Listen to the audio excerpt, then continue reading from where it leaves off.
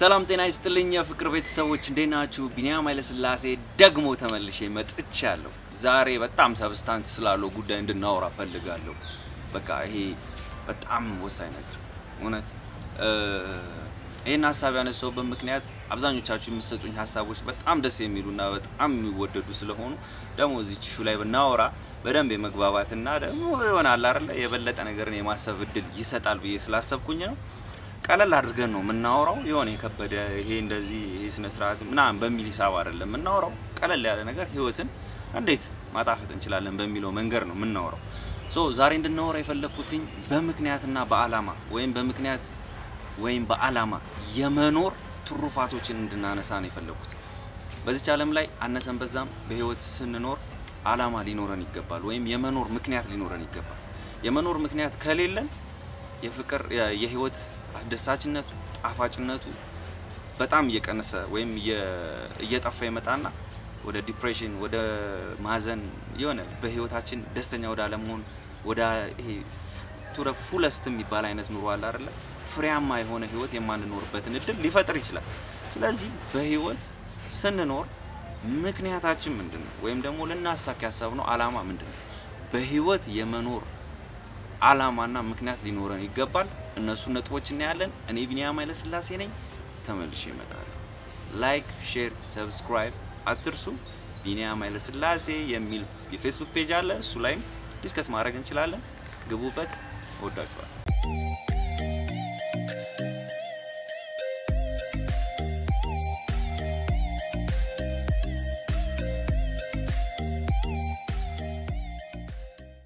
በህይወት የመኖር ምክንያት ወይም ዓላማ ምን ማለት ነው ስለሱ ብናወራ ትንሽ ጥሩ ነው ብዬ አስባለሁ ወይም አጠቃላይ ዓላማ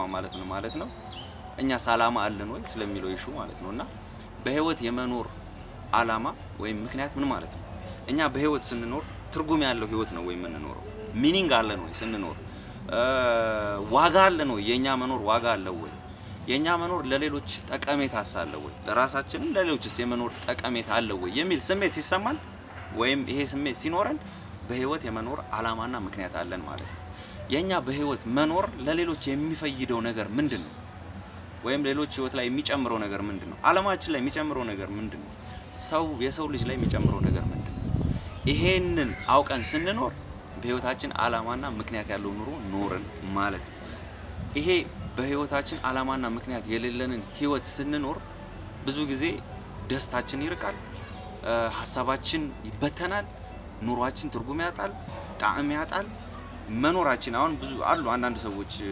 በስራም ባንድም አካባቢ በአጋጣሚ የሚያጋጥሙ ሰዎች ማለት ነው ለምንድነው የምንኖረው ብሎ ሲያስቡ ወይም የመኖር ምክንያታቸውን አያውቁትም አንድ ሲንግል ምክንያት እኮ ነው ማለት የግድ ትልቅ ምክንያት ሊሆን ይችላል ግን ትንሽ የምክንያትም ወይም ዓላማ እንድትኖረን ይገባል ያ ከሌለን ህይወት ጣዕሟን ታጣለች ስለዚህ በህይወት ስንኖር ዓላማና ምክንያታችን ምንድነው ዓላማና ምክንያት የሚሰጠን ጥቅም ምንድነው እሱ ነው ዛሬ ምንድነው በዓላማና በምክንያት መኖር የሚሰጠን ጥቅም ምንድነው አንደኛ እንደው በህይወት ስንኖር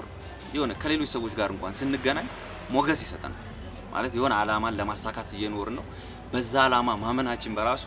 ሌሎች ሰዎች እኛን ሲያዩ የሆነ ሞገስ እንዲሰማን ወይም ክብር እንዲሰማን የማድረግ እድል አለ ቅድም እንዳልኳችሁ ህይወት ጣፋጭ እንድትሆን ውጤታማ እንድንሆን የማድረግ ትልቅ አቅም አለው በህይወታችን የሆነ ለዚህ ማህበረሰብ ወይም ደግሞ ለሰው ልጅ የሚጠቅም ነገር ጥለን እንድንሄድ እድል ይሰጠናል ለምሳሌ በህይወት አስቸጋሪ ጊዜያቶችን ስናሳልፍ እነዛ አስቸጋሪ ጊዜያቶችን እንድናልፍ ጥንካሬ ጋሻ መከታ ይሆነናል ያንን ያያሰብን ስንኖር ብርታት እናገኛለን በዚህ ውስጥ ደግሞ እውነተኛ የመኖር ስሜትን በህይወታችን ውስጥ ዴቨሎፕ እንድናረግ ወይም እንድናሳድግ ይረዳናል አብዛኞቻችን እየኖርን ነው ወይስ እየተነፈስን ነው እንም መለየት መቻል ማንችልበት እድል ውስጥ ወይም አጋጣሚው ስንገባ ይታያል ስለዚህ በህይወት ስንኖር ምክንያትና ዓላማ ሊኖረን ይገባል አራቱን ጥቅሞች ስመለስ ነግራችኋለሁ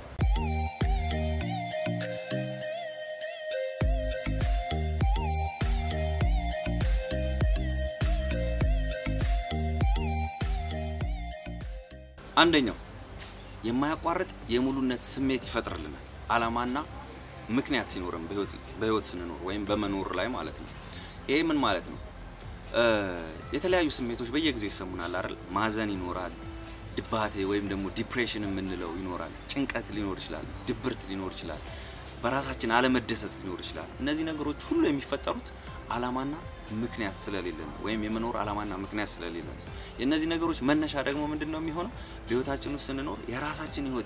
ህይወትን የመቆጣጠር ወይም መቆጣጠር አልቻልኩም የሚል ስሜት ሲኖረን መድረሻና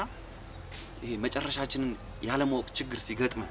የሚፈጠሩ ችግሮች ናቸው ወይም መነሻቸው እነዚህ ናቸው ስለዚህ ዓላማ ሲኖረን ግን ከየት ተነስተን የት መድረስ እንዳለብን በሚገባ ለይተን ማወቅ እንችላለን ሶ ተከታታይነት ያለው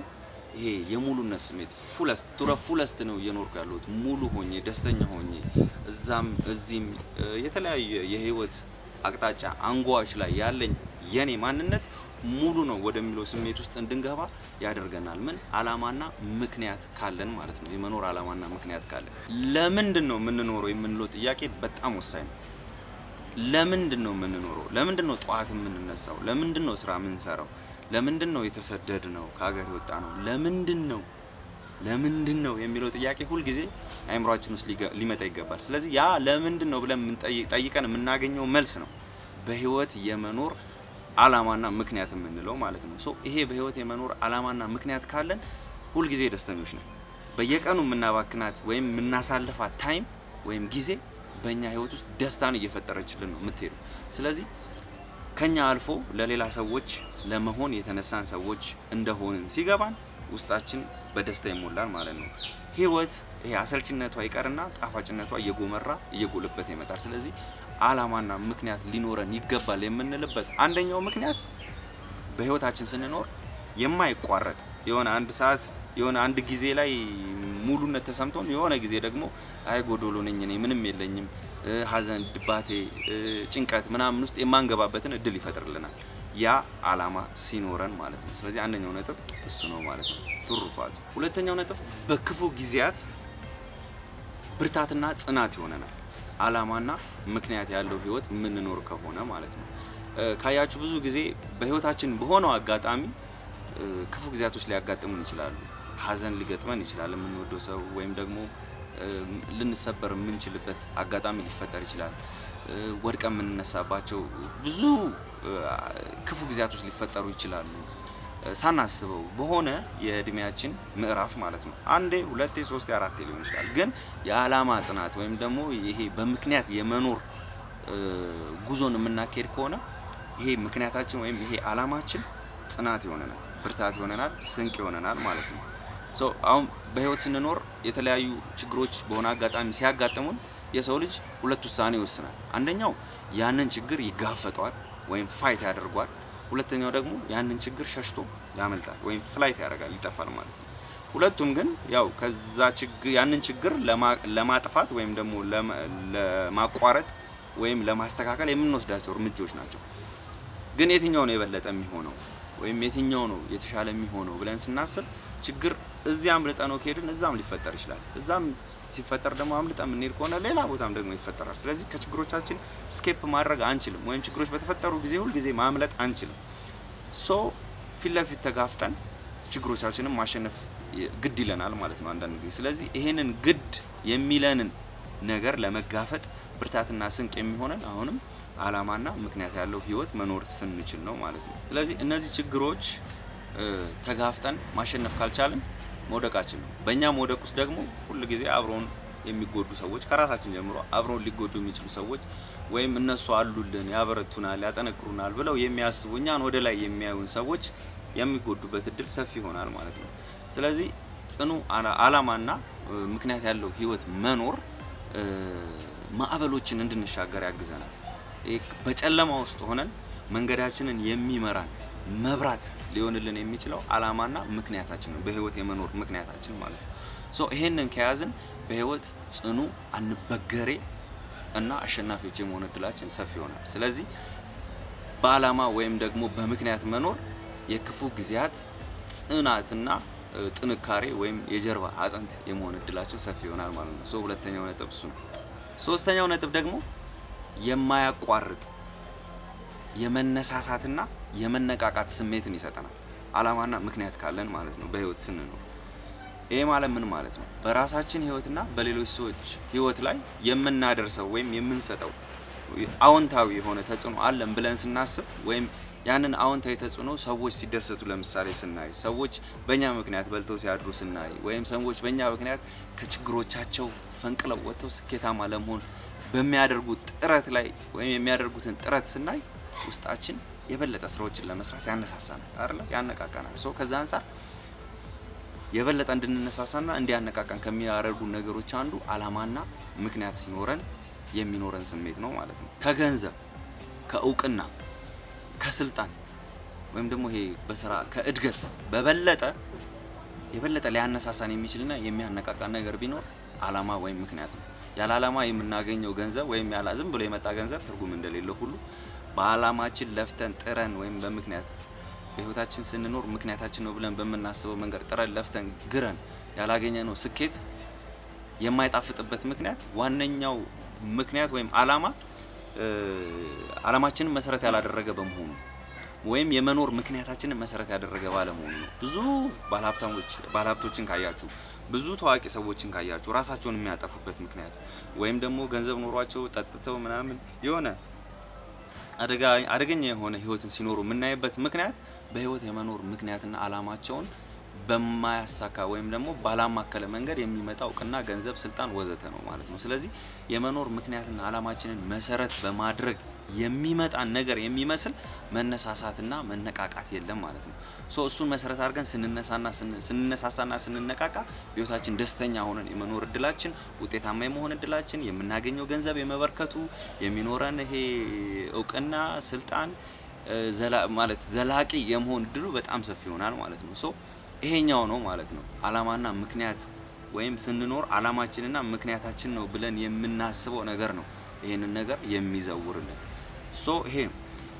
አንዳንድ ሀብታሞችን ካያችሁ ወይም ደግሞ እነዚህ ስኬታማ ብለን የምናስባቸው ዓላማቸውንና ምክንያታቸውን መሰረት አድርገው የሚንቀሳቀሱ ሰዎችን ስናይ በሌሊት ማልደው የሚነሱትና ለመስራት የሚያስቡትን ነገር የሚሰሩበት ዋነኛው ምክንያት ከነሱ በላይ ወይም ደግሞ ከኛ በላይ ዋጋ አለው ከኛ መኖር በላይ ዋጋ አለው ብሎ የሚያስቡት ምክንያትና ዓላማ ስላላቸው እሱን ለማሳካት የሚያደርጉት ጥረት ነው። ስለዚህ በህይወት ስንኖር ምክንያታችን ነው ዓላማችን ነው ብለን የምናስበው አንድ ነገር ካለ እሱን ለማሳካት ሁለመናችንን ነው የምንሰጠው። ስለዚህ ሌሊትም የሚነሱት በሉት አምሽቶም የሚተኙት በሉት የሚፈጉት የሚደሙት ይሄ በቃ አለኝ የሚባለው ነገር የሚሰጡበት ምክንያትና ዓላማ ያለው ህይወት እየኖሩ ስለሆነ ነው። እኛም በዛ መንገድ የምንሄድ ከሆነ ደስተኛ ሆነን ውጤታማ ሆነን ሌሎች ሰዎችን ጠቅመን እዚች ዓለም ላይ ስንኖር የሆነ መልካም ነገር ሰርተናል ብለን የምናልፍበትን እድል ይሰጠናል ዓላማና ምክንያት ሲኖረን ማለት ነው። አራተኛው ነጥብ ጠንካራ የሆነ የመኖር ስሜትን ይሰጠናል ዓላማና ምክንያት ካለ። ብዙዎቻችን ለምንድን ነው የምንኖረው በዚህ ምድር ላይ ብለን ስናስብ ጀስት መኖር ስላለብን ስላልሞትን ብለን ልናወራ የምንችልበት እድል ሰፊ ነው። ስለዚህ ከዛ የበለጠ ዓላማና ምክንያት ሊኖረን ይገባል። ስለዚህ ዓላማና ምክንያት እንዳለን ሲገባን በህይወት የመኖር ወይም መኖርን የመናፈቅ መዝለቅን እዚች ዓለም ላይ ከሰዎች ጋር ወይም ደግሞ ከምንወደው ሰዎች ጋር ከራሳችን ጋር የመኖር ፍላጎታችንን ከሚያሳድግልን ነገር አንዱ ዓላማና ምክንያት ሲኖረን ዓላማና ምክንያት ኖሮን የምንኖረው ህይወት በጣም ጣፋጭ ነው የሚሆነው። ብዙ ጊዜ መኖርና ማኗኗር የሚባል ነጥብ አለ ወይም ደግሞ መተንፈስ ዝም ብሎ መተንፈስ ማለት ወይም መተንፈስ ስንል እንበላለን እንጠጣለን እንተኛለን እንነሳለን እንኖራለን ከተገኘሱ ማለት ነው ምግብና መጠጡ መኖርና ማኗኗርን መለየት መቻል አለብን። ዓላማና ምክንያት ሲኖረን የእውነት እንኖራለን ማለት በህይወት ስንኖር የሆነ የህይወት ቅመሞች ጣዕሞች እነሱን እያጣጣምን መኖር እንጀምራለን። ይሄ ዓላማና ምክንያት የሌለን ኑሮ የምንኖር ከሆነ ግን ሰዎች ህይወትን እያጣጣሙ ቅመሟን እየቀመሱ ሲኖሩ እኛ የሆነ ዝም ብሎ ማላወሻ ነው የምንሆነው። ስለዚህ በህይወት የመኖር ፍላጎታችንን ይጨምራል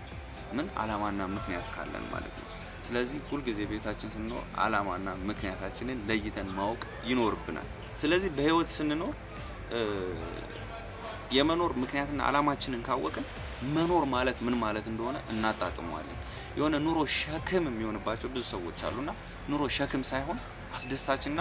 የሆነ የፈጣሪ ስጦታ ነው ህይወት እድሜ ምናምን የምንለው ነገር ማለት ነው የፈጣሪ ስጦታ ነው ጣፋጭ ህይወት ነው ማሳለፍ ያለብኝ አንዴ ነው የምንመጣው እዚህ ምድር ላይ እዚህ ምድር ላይ በመጣንበት ጊዜያቶች ሁሉ እስክንሞት ድረስ አንድ ቀን እስክንሞት ድረስ ብዙ ቀናቶችን እንኖራለንና ያንን ቀን አጣጥመን ማለፍ መቻል አለብን ይሄንን ስሜት ይሰጠናል ማለት ነው በህይወት ስንኖር የመኖር ምክንያትና ዓላማ ሲኖረን እኛን የሚያዩ ሰዎች አሉ በእኛ እርዳታ በእኛ ድጋፍ የሚኖሩ ሰዎች አሉ እኛ በህይወት ስንሸነፍ ቅድም እንዳልኩት የነሱ መሸነፍ ይሆናል እኛ በህይወት ስንወድቅ የነሱ መውደቅ ይሆናል እኛ በህይወት ስንበረታ የነሱ መበርታት እኛ ህይወትን ስናሸንፍ የነሱ ማሸነፍ የሚሆን እድሉ ሰፊ ይሆናል ስለዚህ ይሄንን ለማድረግ ደግሞ ቅድም እንዳወራ ነው በህይወት ስንኖር ዓላማና ምክንያታችንን ለይተን ነጥረን ማወቅ መቻል አለብን ስለዚህ ምንድነው መጨረሻ ላይ ልል የምችለው በህይወት ስትኖሩ ዓላማና ምክንያታችሁን ያወቃችሁ ሰዎች እንኳን ደስ አላችሁ ጣፋጭ ደስተኛ ውጤታማ የሆነ ህይወት የመኖር እድላችሁ ሰፊ ስለሆነ ማለት ነው ግን ዓላማና ምክንያታችንን አለየንም ወይም አልገባንም ወይም የቱ ጋር እንደሆነ I don't know ብለን የምናስብ ሰዎች ካለን ግን ወይም ጭራሽ ያላሰብን ሰዎች ካለን ግን ይሄ የማንቂያ ደውል ነገር ይሁንና እስካሁን ያወራነው ዓላማና ምክንያታችንን ለማወቅ እንሞክር ያለ ዓላማና ያለ ምክንያት የሚኖር ህይወት ብዙም ጣፋጭ ስለማይሆን ማለት ነው ስለዚህ ዛሬ ስለ ዓላማና ስለ ምክንያት በስሱ ለማውራት የፈለኩት ነገር ይሄን ይመስላል እኔ በጣም ወዳችኋለሁ እንደምትወዱኝ ተስፋ አደርጋለሁ ሐሳብ አስተያየታችሁን ስጡኝ ቢኒያም ኃይለሥላሴ የሚል አዲስ ፌስቡክ ፔጅ አለኝ እሱን ላይክ አድርጉ ሐሳብ እንለዋወጥበታለን ሰብስክራይብ አድርጉ ጓደኞቻችሁን ወይ ለጓደኞቻችሁ ሼር አድርጉ በቃ ቻው